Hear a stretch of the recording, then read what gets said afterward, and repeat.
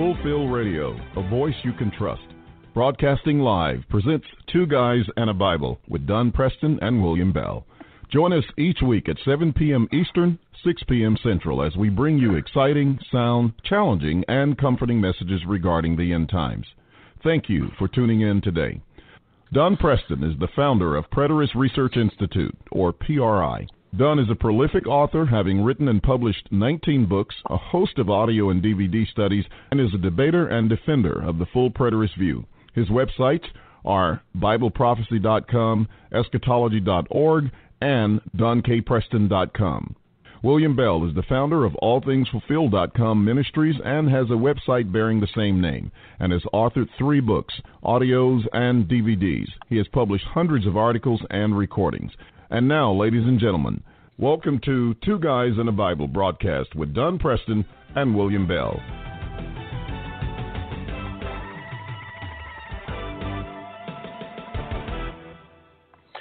And good evening, ladies and gentlemen. Great to be with you again here on Tuesday evening on Fulfill Radio, a voice you can trust. And my name is Don K. Preston. I am the president of the Preterist Research Institute. I guess Daniel Rogers, who's been with me the last couple of weeks and who has, in fact, filled in when I was sick on one Tuesday evening, I guess he completely forgot about us this evening. We'll see if he checks in here a little bit, but he may be, completely indisposed, maybe completely busy. I didn't hear from him at all today, so I don't really know if he's able to be with us or not, or if he simply forgot. But that's all right. I'm glad to be with you. And a little bit of a report. As you know, William Bell, who is always my co-host here on this program, is in Ghana. And when it was announced that he was going to be there, when the word got out into the community, a minister for the largest Church of Christ in several cities, evidently, sent a debate challenge to William, stating that he would host the debate, their church,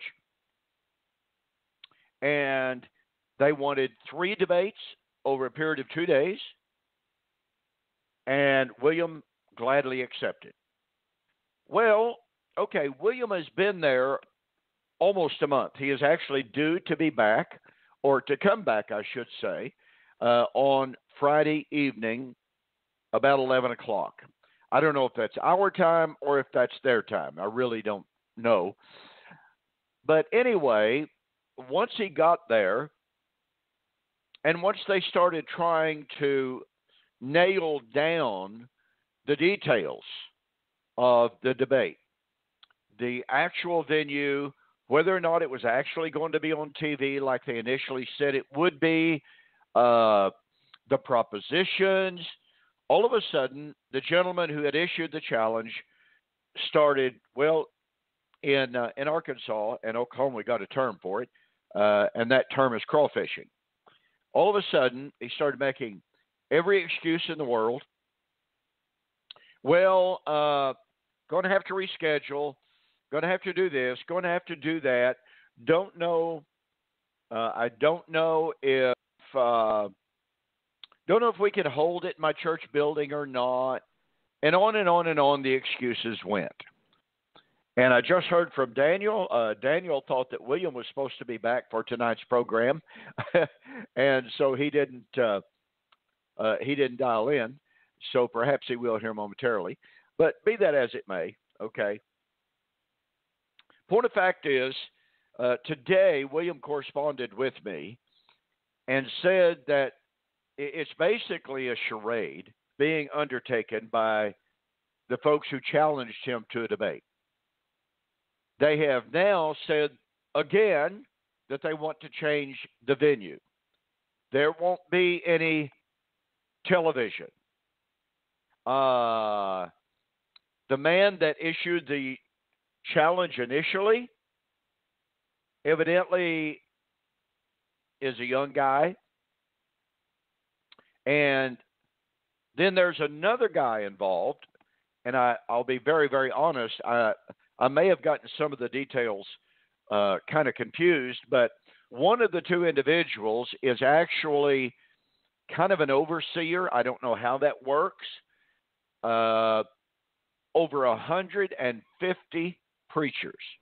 They all look up to him. They all look to him. And so, anyway, at the last that I corresponded with William today, there is no guarantee at all that the debate is going to happen. The challenger, by the way, had actually issued a statement that he would absolutely not affirm a position. He would only be in the negative for all. Now, folks, I got to tell you, that is just highly, highly unusual. It's simply not fair. It's not normal for one man to be strictly in the affirmative or to be strictly in the negative. There has to be some equity involved. And obviously, the challenger is not interested in equity and fairness. He wants to stack the deck as much as possible. So the last time I corresponded with William, at that time early this afternoon, whether or not there was going to be a debate was very highly questionable. Haven't heard from him since then. Of course, William was very, very eager to go ahead and to have the debate. He said he was willing to accommodate them in whatever way he could because it's so important. And yet, from all appearances' sake, and obviously I'm in America, they're in Ghana, I don't know all of the ins. I don't know all of the outs. I don't know about the negotiations that have been taking place. All I know is that it has the appearance that the challenger has discovered who it is that he challenged and has come to the realization that it would not be in his best interest to engage in a debate with William Bell. Now, I'll share with you another anecdote that has happened to me just recently. I won't give any names, but I was approached earlier this year about a formal public debate to be held in Tulsa, Oklahoma. And my response was, I'd love to do that. I'll be more than happy to do that. The gentleman that challenged me seemed to be well known, seemed to be well respected. He is a man that is considered to be a gentleman. So again, I gladly accepted.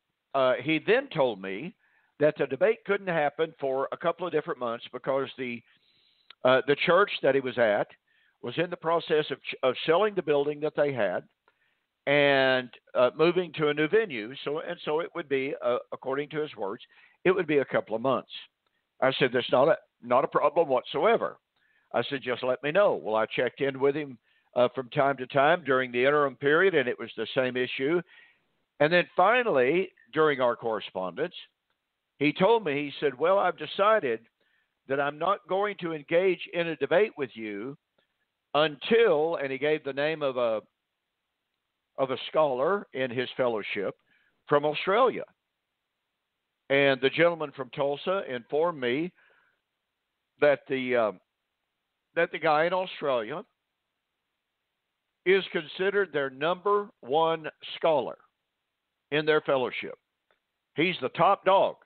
And that, as a matter of fact, it might be possible that he would conduct the debate instead of the gentleman from Tulsa. And I said, that's just fine. I would be happy to do that. So he put me in touch with the gentleman from Australia. He and I corresponded back and forth ever so briefly. And then finally, he sent me an email and told me, and folks, these are his words, they're not mine. I'm simply sharing with you what happened. And I'm sharing this with you because I think this is what happened in Ghana. The gentleman from Australia wrote to me and said, there will not be a debate with you. I did not realize that I was corresponding with the superstar of the preterist movement. Now, mind you, these are his words, they are not mine. So he told me, he said, I will not be debating you.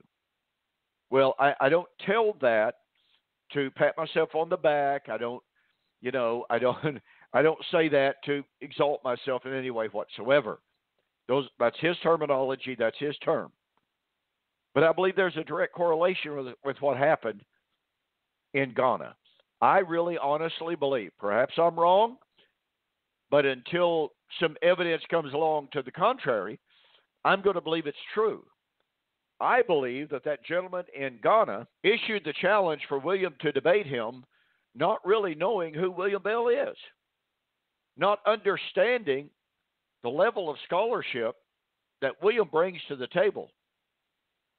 And thus, after William got over there, and this gentleman started doing his own research, started checking into who William Bell is, I am absolutely convinced, and again, unless and until some evidence comes along to convince me otherwise, I'm going to believe that the gentleman really honestly came to believe or understand who it is that William is, and just decided it would be in his best interest not to engage William Bell in a formal public debate and to expose his membership to what William would have to say. Folks, I don't have to tell you, those of you who listen to Two Guys in the Bible here on Fulfilled Radio, I don't have to tell you who watch William on YouTube on his All Things Fulfilled program. I don't have to tell you what level of scholarship William brings. I don't have to tell you what a great communicator he is. I don't have to tell you about the depth of his understanding of covenant eschatology. You know that. But I'm convinced the fella in Ghana did not know that. And once he found out, he decided that it was just, we got to find excuses not to do this. Well, we can't do it at my church after all. We got to do it somewhere else. Oh, you know what? TV's not going to work out. Oh, you know what? This other preacher who is, quote, in charge of 150 other preachers, he's decided that maybe this is not a good idea or whatever it was that was said. You get the idea. Ladies and gentlemen, this is really, it's more than revealing. I mean, if you think that you've got the truth, if you have a man who says he is a good debater, if you've got a man who issued the challenge for a debate, then fairness, courage, Christian integrity would suggest that you live up to your own challenge and that you do what you said you were going to do. But evidently, that's not the case. And so as William and I were corresponding back and forth today, he said, well, I don't want to offend the preacher who challenged me. And I responded, and I said, well, I understand that. But he's the man that issued the challenge. He has a responsibility to live up to the challenge. To me, that's only fair. It's only right. It's only the proper thing to do. But at the end of a correspondence with William today, and unfortunately I had to cut it off because I had to meet my wife for some business. You know what?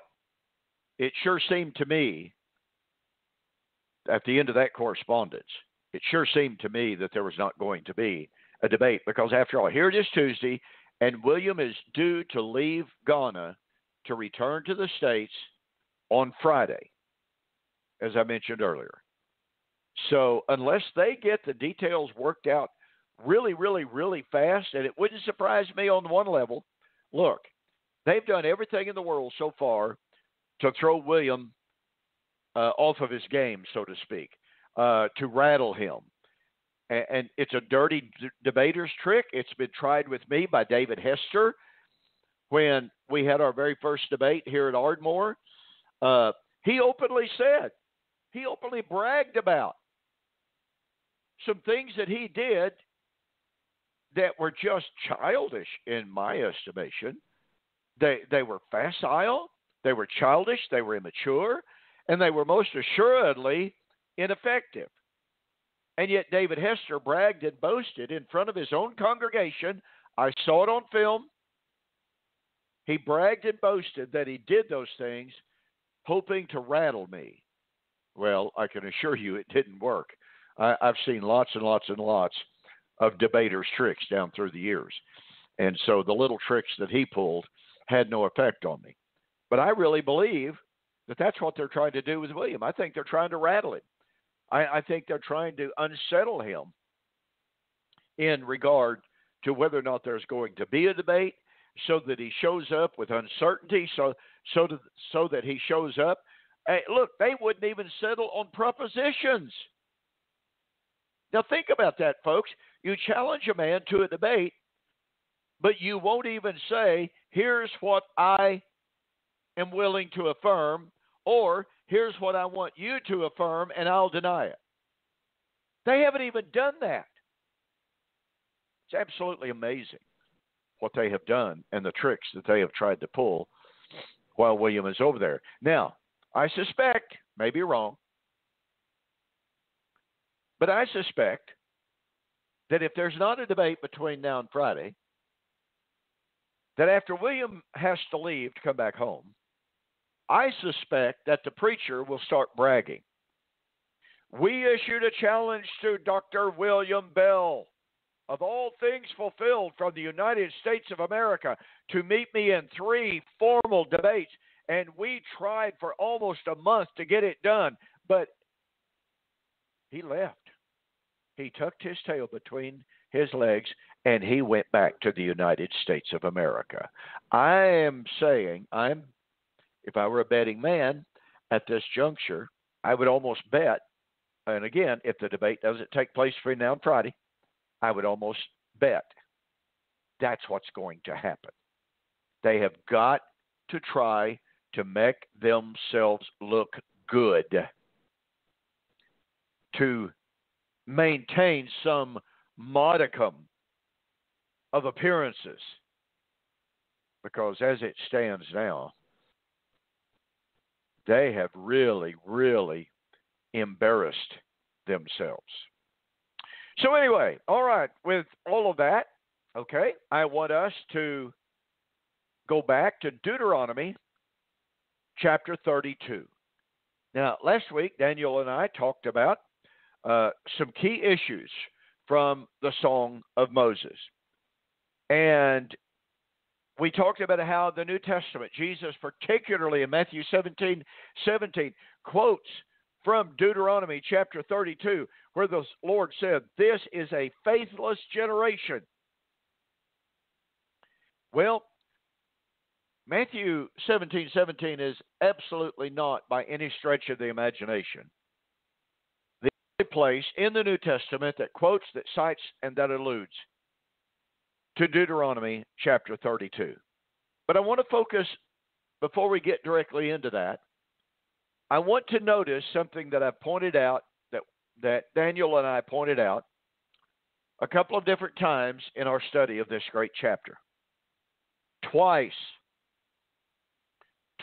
in the Song of Moses, the Lord says that the song, that this chapter, and of course that goes all the way back into chapter 31 as well, but nonetheless, we are told that it has to do with, it involves a time long after Moses' death, Deuteronomy 32, the last 31, the last 2 verses. Number 2, it involves a time of after many generations to come, Deuteronomy 32, 7 and following. It involves the last days. It involves Israel's end. Oh, pardon me.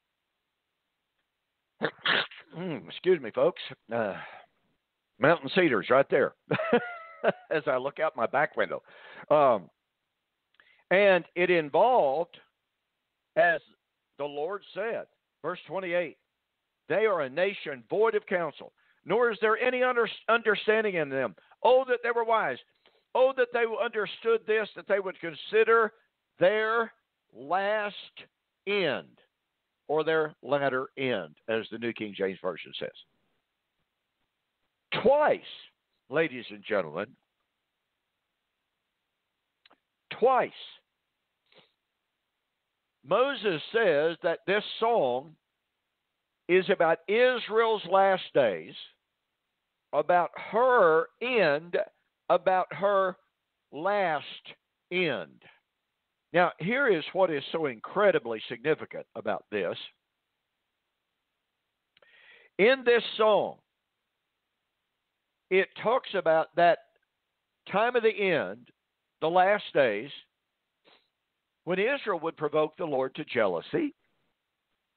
And as a result of that, Yahweh would then provoke them to jealousy by calling a people who were not a people who had never called on his name, a people who had never known him. He would call them to provoke Israel to jealousy. Now, we have a lot to say about that here momentarily. In the rest of the chapter, what do we have? We have the New Testament writers over and over and over again quoting from and alluding to this chapter to speak of, quote, the last days, unquote. To speak of the time of the end, unquote. And they are referring to the coming of the Lord. A time of pestilence, time of bitter destruction. You know, you look at Deuteronomy 32, verse 23, I will heap disasters upon them. I will send my arrows upon them. They shall be wasted with hunger, devoured by pestilence and bitter destruction. I will also send against them the teeth of beasts with the poison of serpents and of dust. Folks, does this remind you? It should. Of Matthew chapter 24, when the apostles ask about the coming destruction of Jerusalem. Jesus said prior to that event, there were going to be famines, earthquake, pestilence, wars, rumors of wars. Folks, that's Deuteronomy 32, 23 and following. Well, okay. Think about this. In the amillennial world, it is said that Israel's last days were the generation or the time before the cross, because after all, God removed the law of Moses at the cross. Well, look, folks, if the law of Moses was nailed to the cross, then that was the end of Israel's last days, because Israel had no days without the covenant. Israel was defined by the law of Moses. Without the law of Moses, it was not, quote, Israel, because Israel's the 12 tribes to whom the law was given. There is such an inseparable bond between Israel and the law that to destroy the one is to destroy the other. John Levinson, and other scholars have noted, Stevenson, in his book, Power and Place, The Importance of Temple in the Ancient Days, I think that's pretty close to the title, points out that the temple was so important in the identity, in the self-identity of Israel, that for the temple to be destroyed was to call into question Israel's very election. Well, what did the temple represent? It represented God's covenant with Israel. That's what it represented. The temple and the law are absolutely inseparably bound up with one another. And so when Jesus predicted that temple was going to be destroyed, not one stone will be left standing on top of another.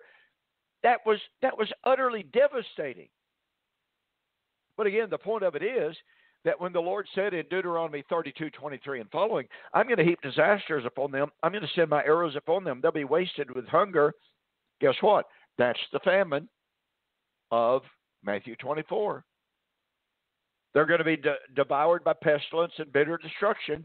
That's Matthew 24 for Israel's last days. And here's the point I was about to make. Since this is predictive of Israel's last days, but it is descriptive of events well after the cross, when the law of Moses was supposedly nailed to the cross, how could it be describing Israel's last days if Israel's last days came to an end on the cross when the law was supposedly nailed to the cross? Do you see the point I'm making, ladies and gentlemen? This is really, really important. You cannot say that the law passed away at the cross without saying that Israel's last days ended at the cross.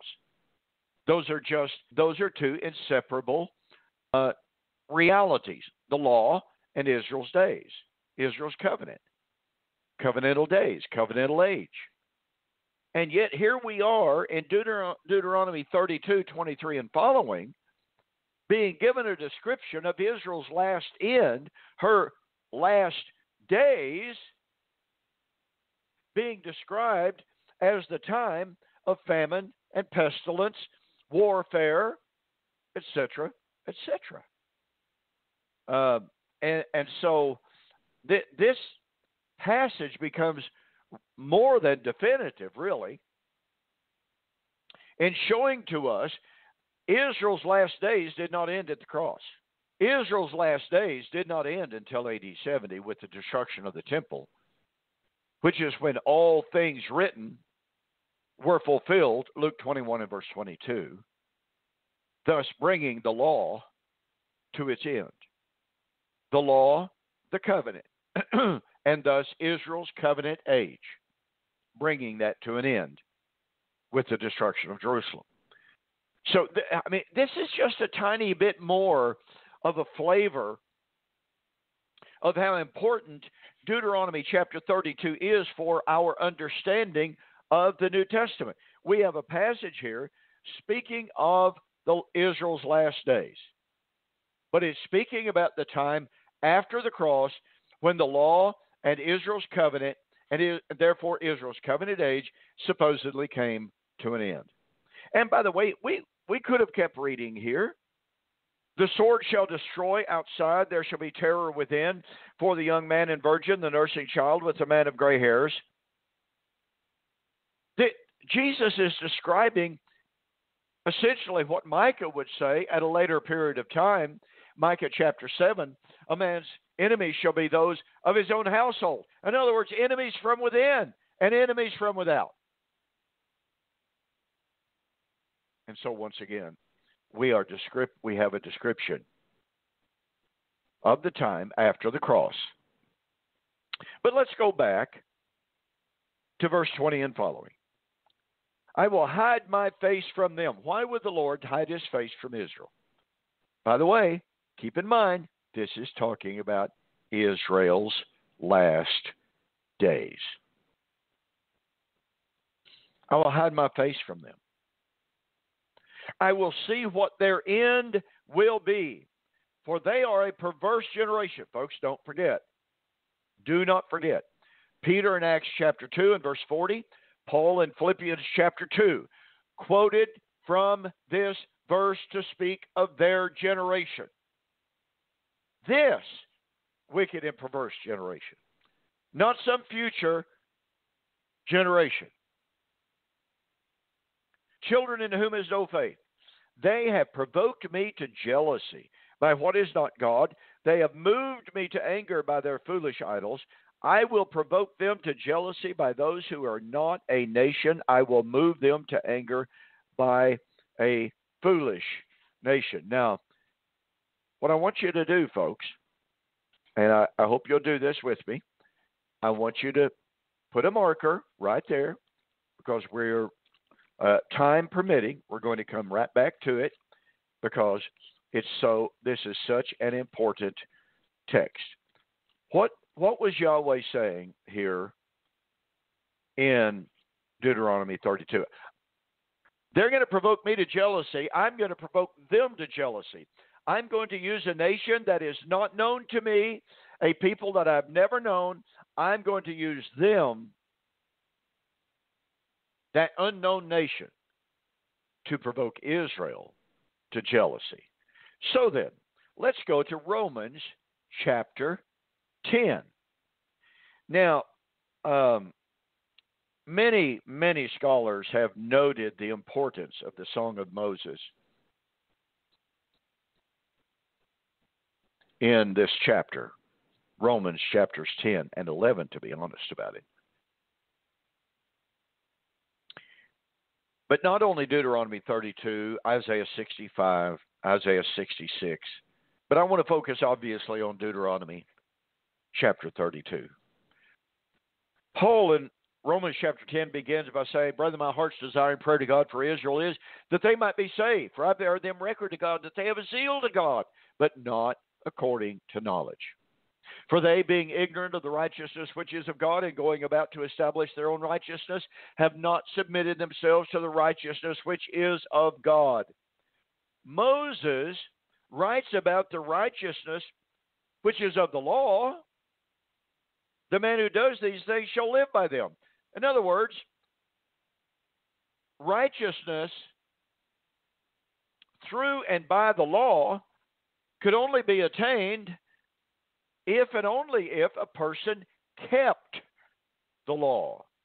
Well, the unfortunate tragedy of that is in Galatians chapter 3:10 and following, "Cursed is everyone who does not continue in all things that are written in the book of the law to do them." In other words, the law demanded absolute perfection. Whosoever keeps the whole law and yet offends in one point has broken the whole law, said James in James chapter 2. That's the nature of righteousness under Torah.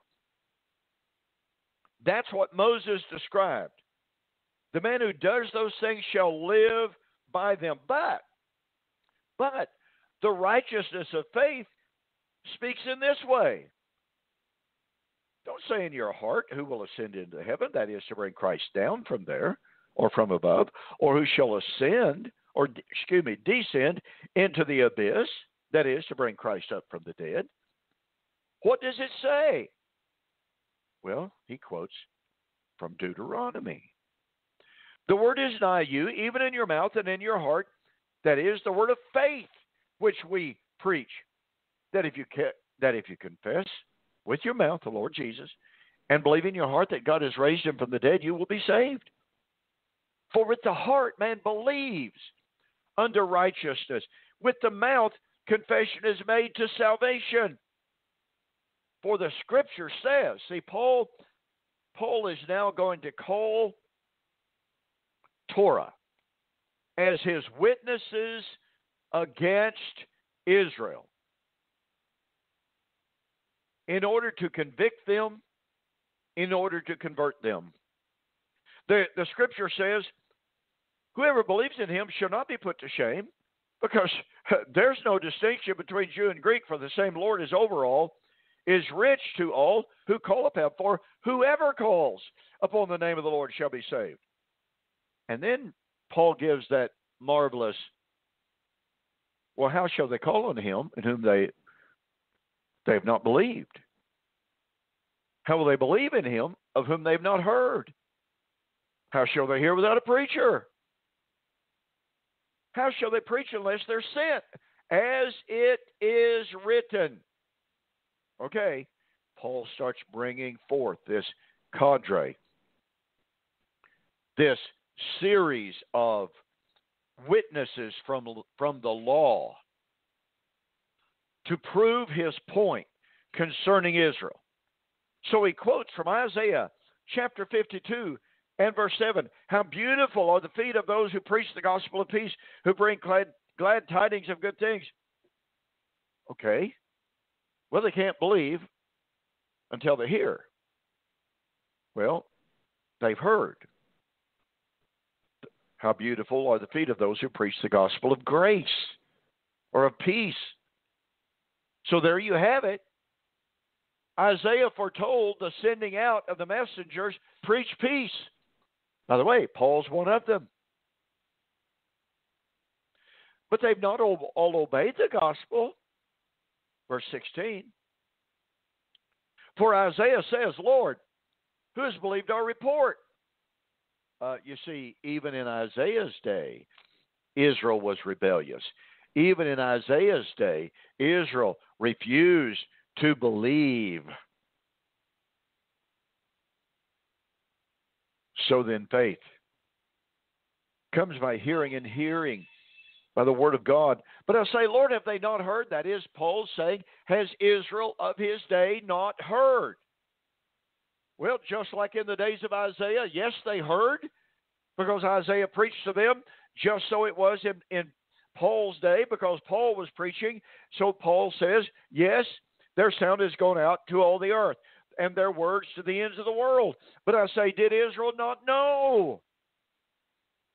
More witnesses. More witnesses.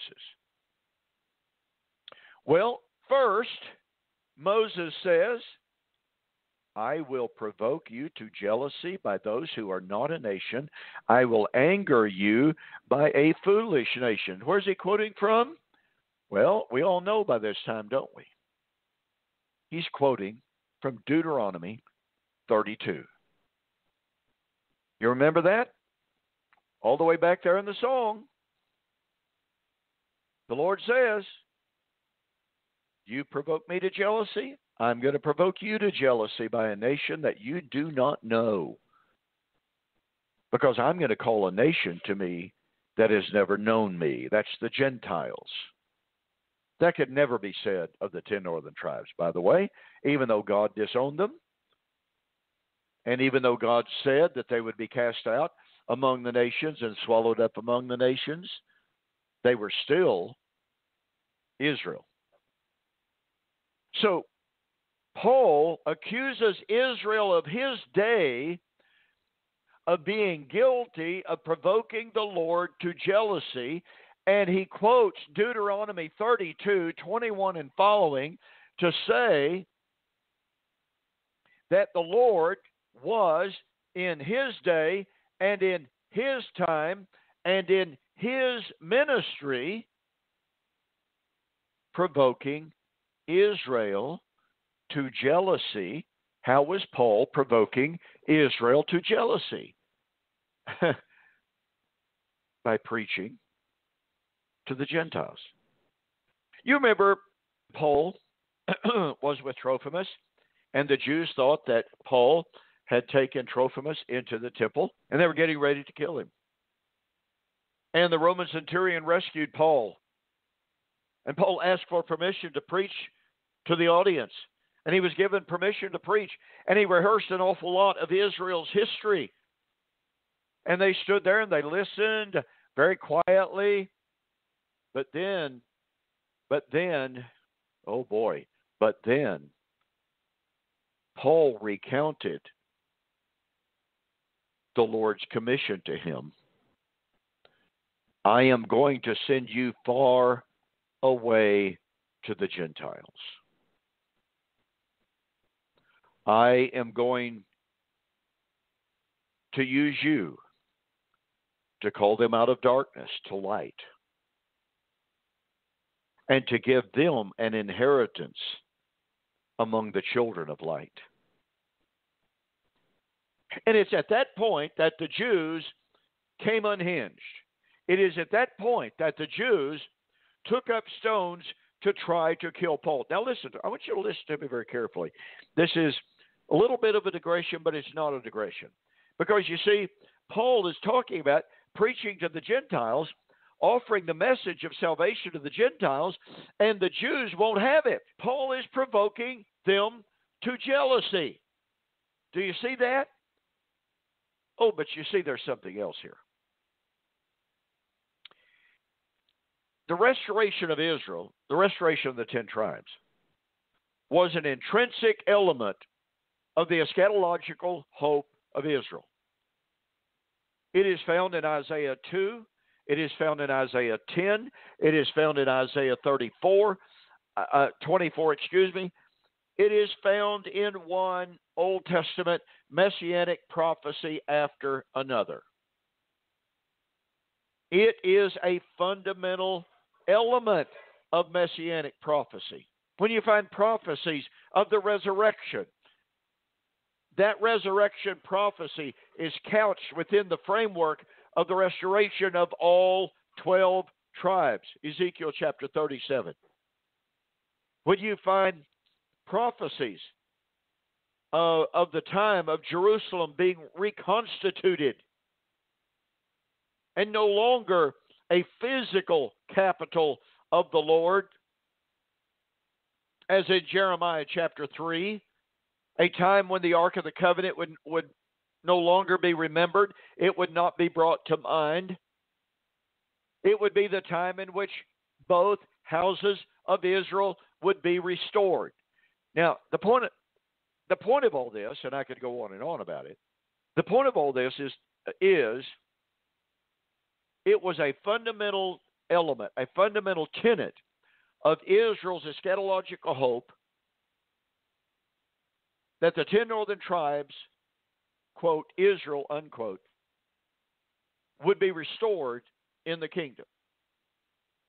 Now, if, but not really if, more accurately, since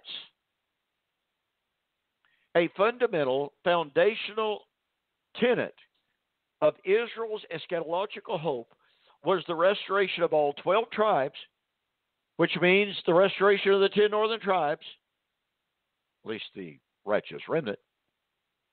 If that was an intrinsic element of Israel's eschatological hope, then why in the world, ask yourself this question, why in the world, in Acts 9, Acts 21, when Paul told the Jews that God had called him to go to the Gentiles, who the I.O. folks claim are Israel. See, the Israel-only folks claim that Israel was the Gentiles and the Gentiles were Israel, and that only Israel was to be the focus of Israel's last days salvation. Well, okay, if Israel was the exclusive focus of the last days salvation, and if Israel equaled the Gentiles and the Gentiles equaled Israel, if the Jews of Paul's day knew that Israel was the Gentiles, then when Paul said that God called him to send him to the Gentiles, they should have been jumping up and down with joy, with elation. The time of the kingdom had arrived. Instead,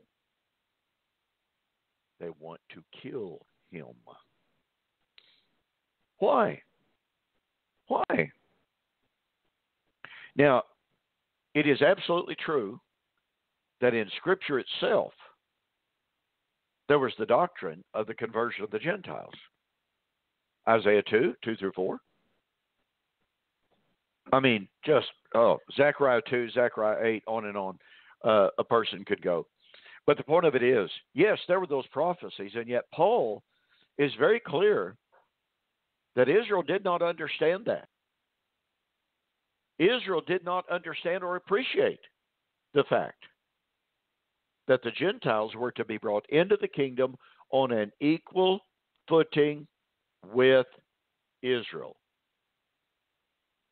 And so when Paul said that God had chosen him to call the Gentiles to salvation, first of all, if the Gentiles were Israel, and if Israel was the Gentiles, then those Jews to whom Paul was speaking in Acts 21 should have been elated.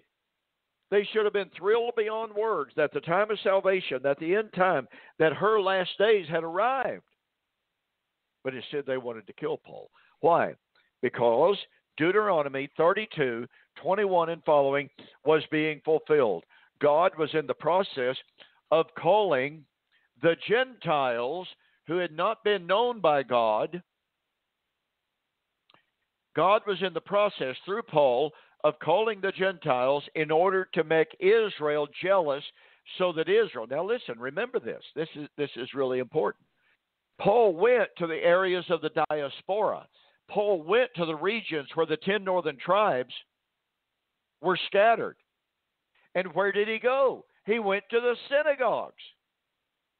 But when he went to the synagogues where the diaspora of Israel was, and when the diaspora of Israel rejected the gospel, as Paul says right here in Romans 11, Lord, they have not believed. They have not believed. By the way, who's he writing to? Romans. Were there diaspora Israelites in Rome? Yes, there were. Acts chapter 28. And they had not all believed. You know, Acts closes with Paul preaching to the leaders of the Israelite community in Rome. Some believed and some didn't. So the point of it is, when Paul went to the diaspora regions where the Israelites were scattered, the 10 northern tribes were scattered, what did he do? Well, he preached to them. And what happened when they did not believe? Well, in Acts chapter 13, 41 and following, Paul says, seeing then that you count yourselves unworthy of eternal life, henceforth we turn to the Gentiles. Now, wait a minute. He's already been preaching to diaspora Israelites in the synagogue. But those diaspora Israelites, some of those that he's talking about right here in Romans chapter 10, did not believe. And so what did God do? Well, he told Paul, tell those people. He's in Antioch of Pisidia, folks, a diaspora region. Paul, you tell them, okay, it was necessary that the gospel be preached to you first. But seeing then that you count yourselves unworthy of eternal life, henceforth we turn to the Gentiles. And by the way, did they like that? Did they appreciate that? No. Paul was provoking them to jealousy. In other words, Deuteronomy 32:21 and following was being fulfilled in Paul's day, Paul's generation, and in Paul's ministry. And this is one of the reasons why Paul could say he was living in the time in which, the end, or literally ends, of the ages has come upon us. And it's interesting and significant to point out that the force of that text, as pointed out by all sorts of scholars, Richard Hayes, Davidson, and others, as they point out, the force of that text is that Paul was saying they were living at the time in which the goal of all previous ages was being realized. The goal, the destiny, the Greek word, when Paul says the end of the ages has come upon us, he uses a Greek word, katentao. And katentao means goal attained, destiny reached. And so Paul says the goal of all of the previous ages has come upon us. Now, I want you to think about that, ladies and gentlemen.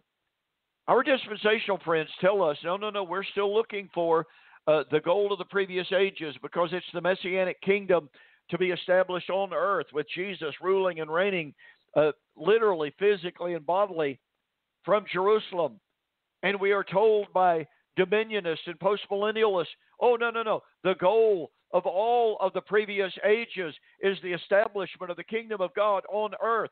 Reformed amillennialists tell us that the goal of all of the ages is a time in which Jesus comes and he restores physical, material creation, and we have here on earth a material, physical utopia. And Reformed amillennialists tell us the same identical thing. Folks, listen to me. All three futurist views, to varying degrees, and perhaps even in slightly different ways, with different nuances to be sure, they tell us Paul was wrong. The goal of all of the previous ages was not arriving in the first century at all. We're 2,000 years removed from Paul, and we're still waiting for the real goal, the real destiny, the real hope to be fulfilled. That was not Paul's eschatology. The goal of all of the previous ages has come upon us, Paul said. Listen, folks, you can't find a passage that more powerfully, states that the first century was the time of fulfillment of the realization of the prophetic hope. Now, notice, and oh my goodness gracious, I'm almost out of time here.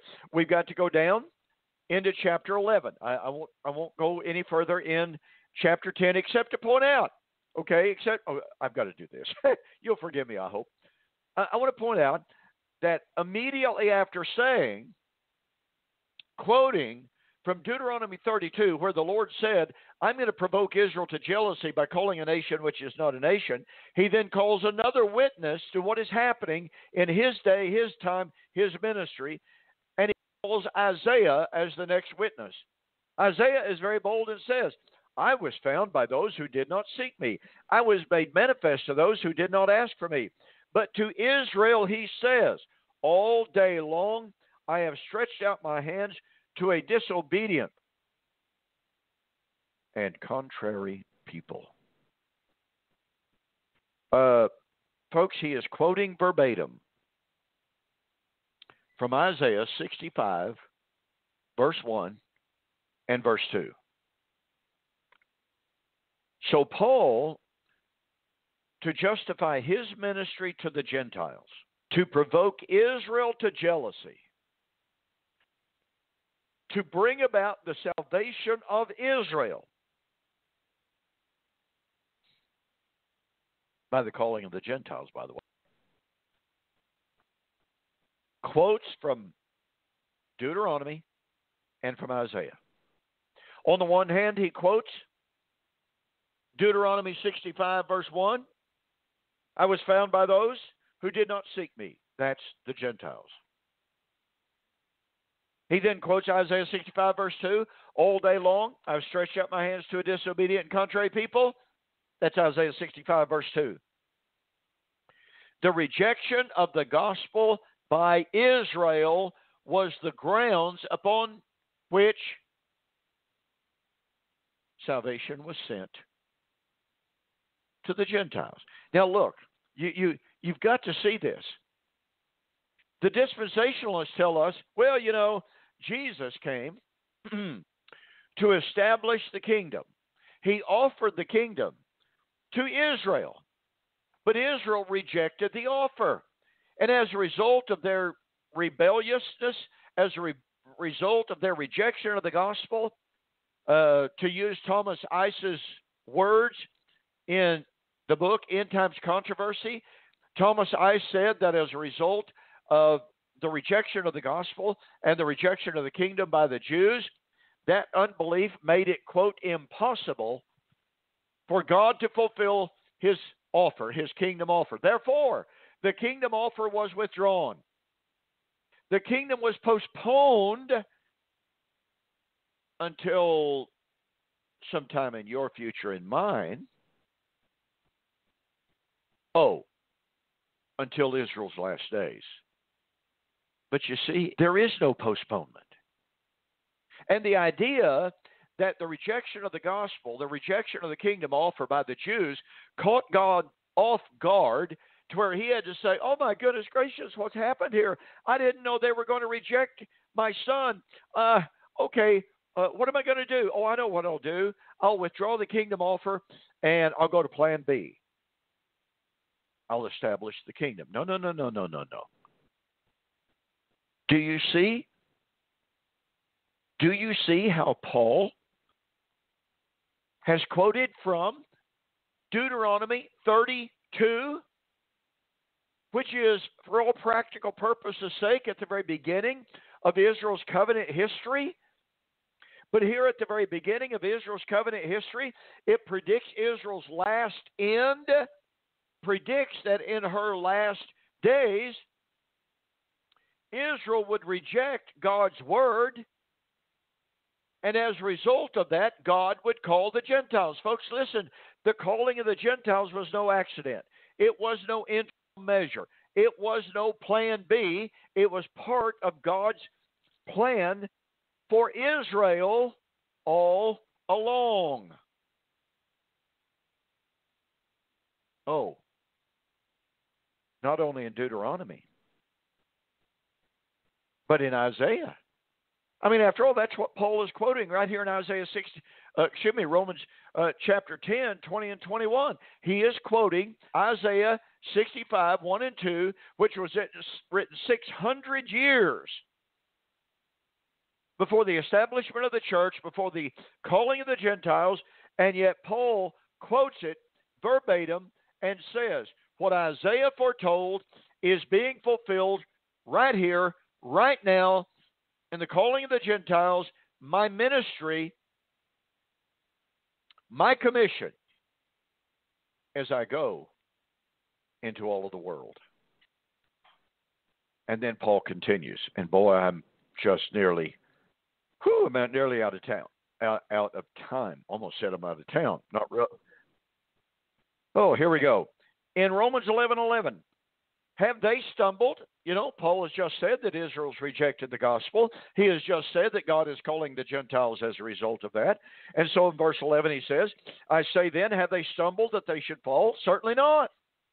It wasn't hopeless. There was time. But through their fall, Israel's fall, to provoke them to jealousy, salvation has come to the Gentiles.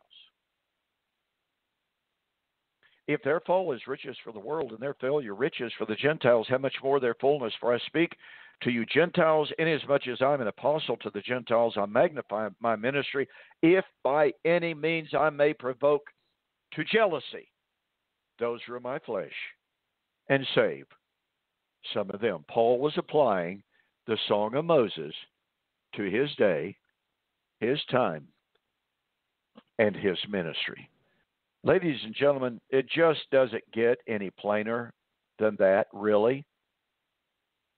The Song of Moses is paradigmatic for the New Covenant, for the very first century, the time of the fulfillment of all of God's promises to Israel, and thus bring salvation to the world. Hey, thank you for joining me for this evening's Two Guys and a Bible right here on Fulfilled Radio, a voice you can trust. With that, I will say good night and God bless.